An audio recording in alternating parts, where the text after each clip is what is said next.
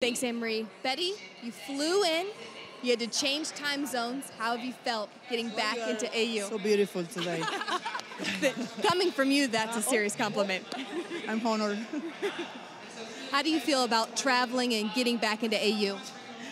Oh, it's a little difficult because I was playing also with different ball, and I changed in this long travel.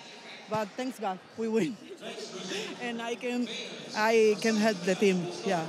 You two have become quite the duo. What's the biggest piece of advice that you've given Brooke this season? I think confidence, because I know when you are young, you feel some days you don't feel like big confidence, and I said to her, just confidence you need, because she is so good, and when she is really confident, she is, I think, unstoppable. So are you, Betty. I think she's picking that up from you. Brooke, how have you fed off of Betty's performances when you two are on the same team?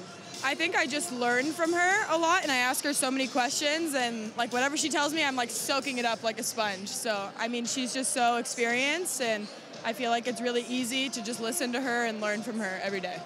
I know that you like a low set. Betty, you like that higher set from Alicia. Tell me about your connection with your setter, Alicia Glass. I know here in some teams I have maybe more than half responsibility, so I just take it and try to help and try to do my best, and I think this is all the team needs from me. Thank you, Betty. Appreciate it. Brooke, I've got one more question for you as we're heading into week 5. How do you reflect on the way that you've grown and changed throughout this season and your entire rookie year?